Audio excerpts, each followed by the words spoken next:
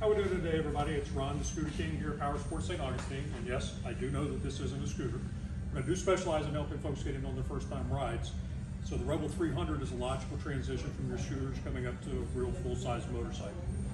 It is a 300cc machine, so it does get a total of 80 miles to the gallon and has a top speed of around 95 miles per hour. Obviously, that depends on the size of the rider. Somebody like me, my size, probably get around 90, 91 miles an hour.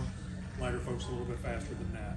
Bike does only weigh 364 pounds. So again, that's one of the reasons a lot of the motorcycle safety classes put you on a bike like this, because it's a nice, nimble, quick, maneuverable machine.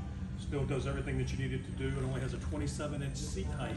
So just about everybody can get on it and sit comfortably, whether you're height challenged or whether you're 6'4", you can still fit on it, because the way the seat and the pegs go together still gives you great riding angle.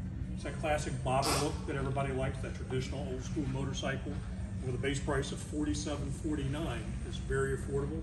So come on down today, let's get you riding and get you on a real motorcycle. Enjoy that Honda experience. Thanks for stopping by.